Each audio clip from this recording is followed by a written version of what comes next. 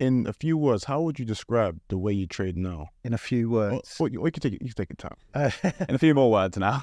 Yeah, my strategy is fairly simple these days. Like I'm 56, right? So I don't want to be stuck in front of a screen for 12 hours a day. I couldn't think of anything that would wreck my head more. So, if you want to make money, you need volatility, otherwise a market doesn't move. So, I just try to extrapolate that out and think, when are the most volatile times and when can you guarantee that volatility?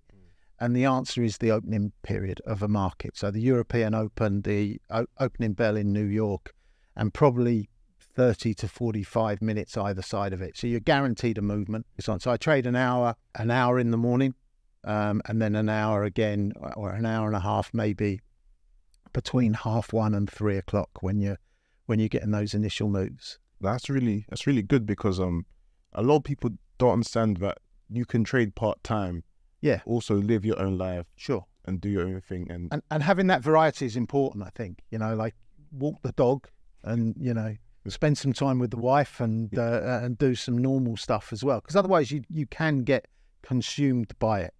Yeah. Just sat in front of the screen for all of that time of the day, and it makes you fairly dull and boring as well.